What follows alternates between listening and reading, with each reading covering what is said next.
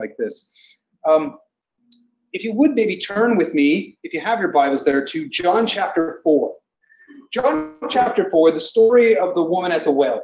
And I'm not going to be looking in depth at this story. There's so much to be said about it. I just want to bring out one particular aspect of how Jesus, our Messiah, deals with the situation he's in.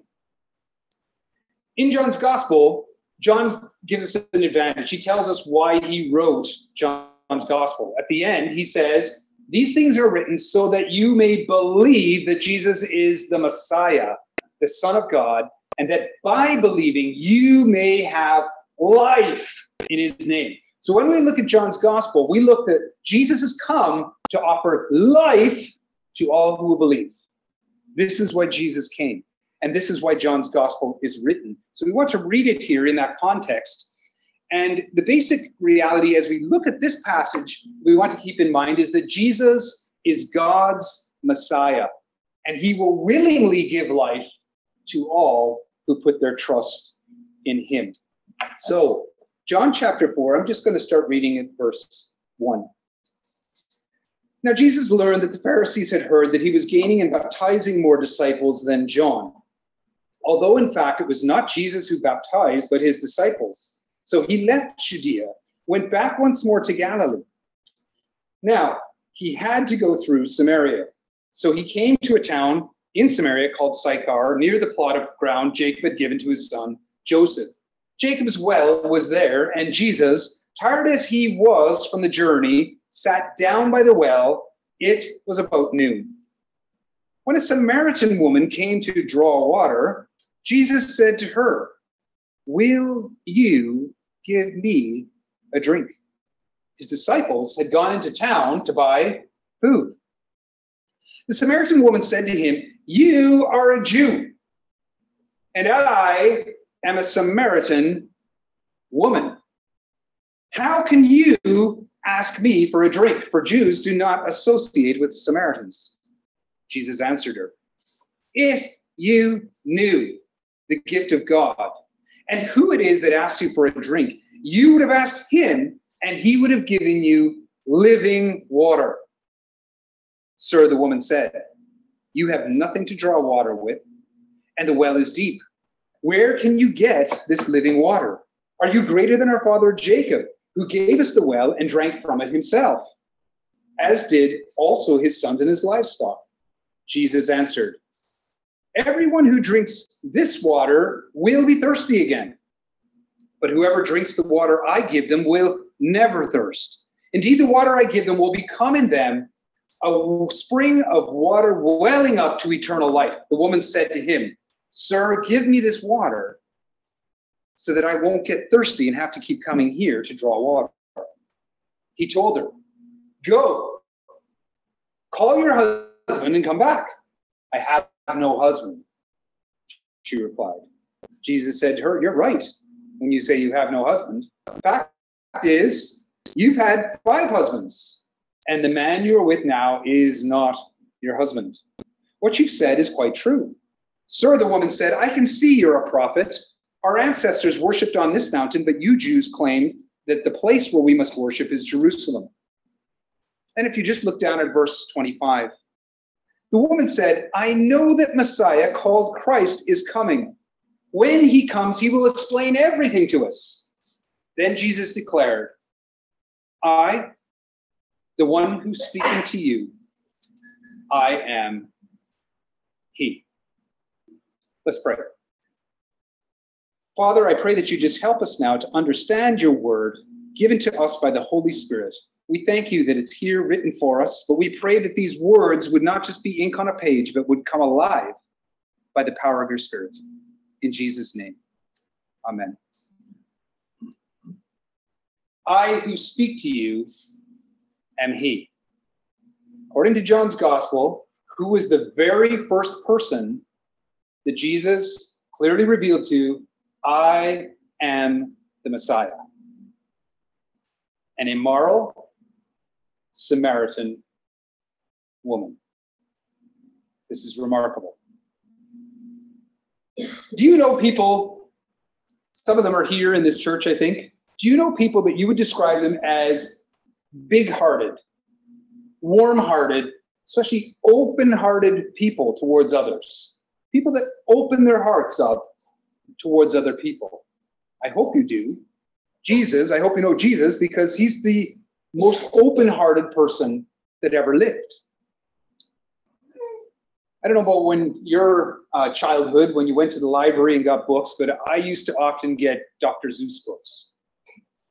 Kind of, you know how you memorize them and all that kind of thing. And so one of my favorite Dr. Seuss stories was How the Grinch Stole Christmas. I think that's the title. And, you know, we used to watch that little animated version when we were kids. We still actually do. It's tradition. But anyway, you know how Dr. Seuss says there was a problem with the Grinch. The reason he was so grinchy was that his heart was 2 sizes too small. And that was why he was so awful to other people.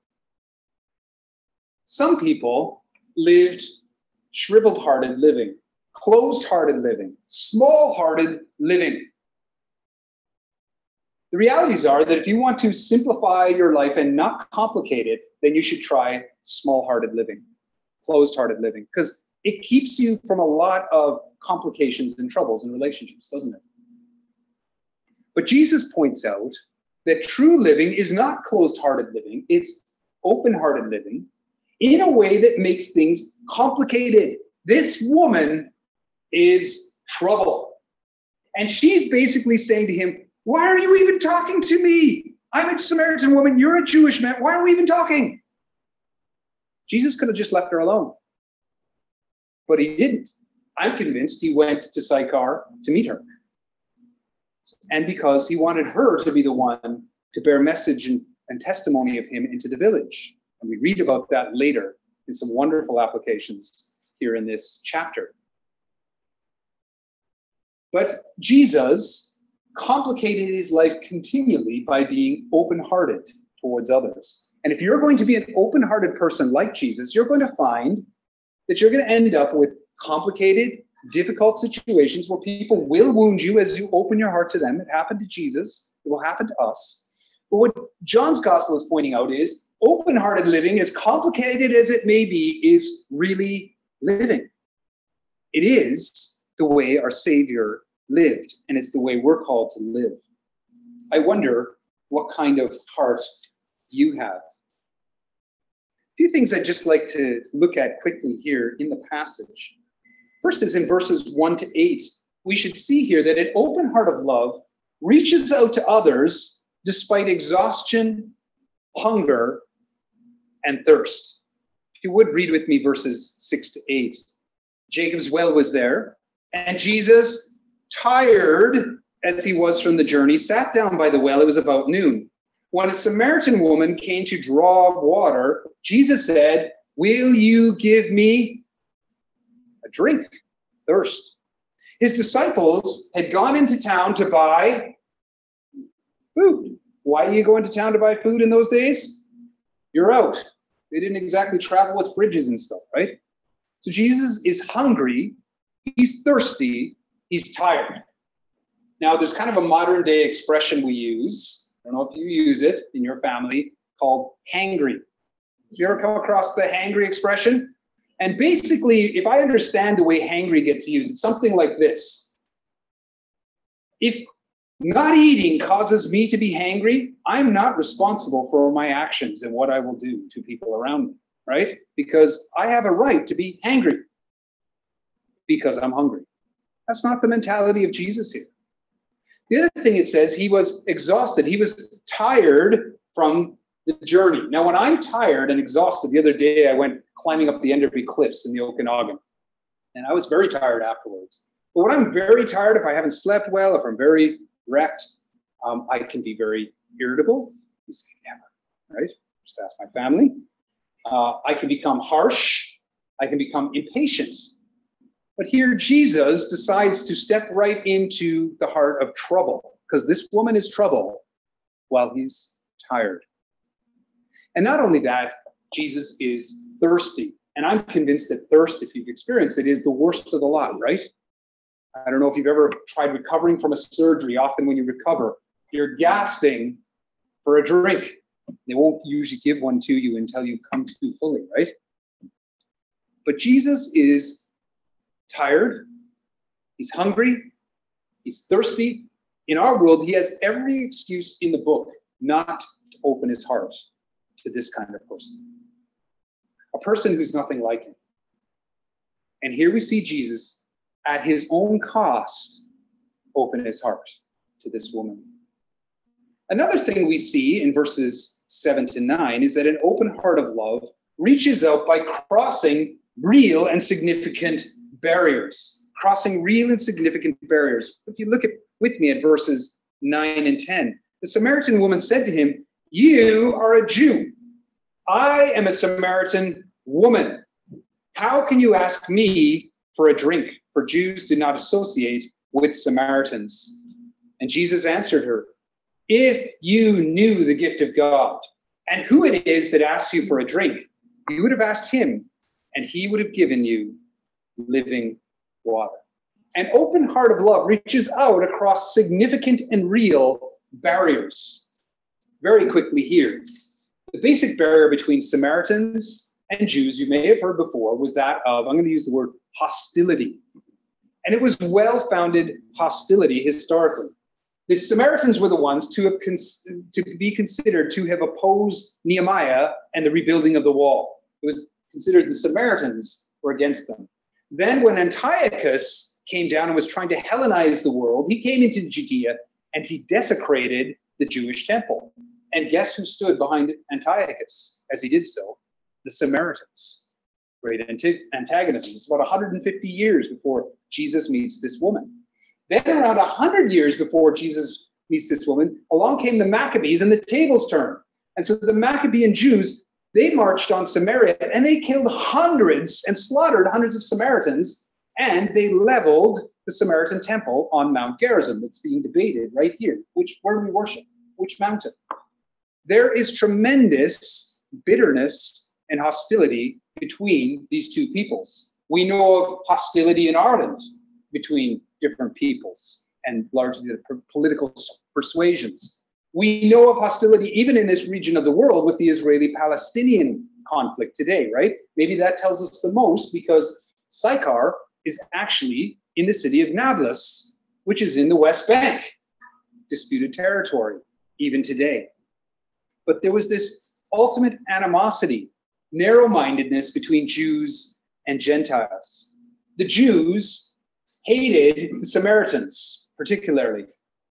They considered defiled a Samaritan house, a seat that a Samaritan had sat on, an animal that had belonged to a Samaritan, a place where a Samaritan had laid. Cups and bowls and jugs were all considered unclean. And yet Jesus, a Jewish man, asked this woman, "Will you give me a drink from your Samaritan vessel?" Interesting. Not only that, but rabbis were quite known in those times to not bother with teaching women. Why would you teach women? It's just the mentality of the day. And yet here Jesus is willingly engaging with this woman, and he knows she's trouble. There is no safe ground for this conversation, and Jesus reaches across very real and significant barriers. There are many people today living in mission who've never really bothered to go to the trouble of crossing a significant barrier to open their heart to other people. I hope those people aren't here, but a lot of people live that way. But that's not Jesus. Jesus is willing to cross those barriers. Could I ask, would you like people to come in here to this church that are nothing like you? Really? Because that's the kind of scenario we're reading about here. And it's going to make life awkward and difficult. And yet Jesus reaches across these barriers to offer life to broken sinners. A third thing we see here is that an open heart of love invites ruined sinners to come to Jesus. Verses 16 to 19. It says, he told her, "Go and call your husband and come back." She said, "I have no husband." Jesus said to her, "You're right when you say you have no husband. The fact is, you've had 5 husbands, and the man you are now with is not your husband. What you've just said is quite true. First, we need to notice here, Jesus doesn't avoid the issue of sin, does he? In fact, he goes straight for the core issue in this woman's life. And yet he does so because he has a willingness to offer life to her. He does not allow her sinful lifestyle to keep him from reaching out with this invitation to life. This woman is living in a world of sin. She's got her life in a bad place. She's desperate and she's trapped and she's ruined. We must make no mistake. She's ruined by her own sin. She's living in an immoral relationship. She's not married to the man she's with.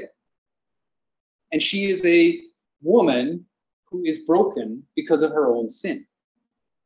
Well, something that I think that we often miss when we read this passage is this is also a woman who's broken by the sins of others.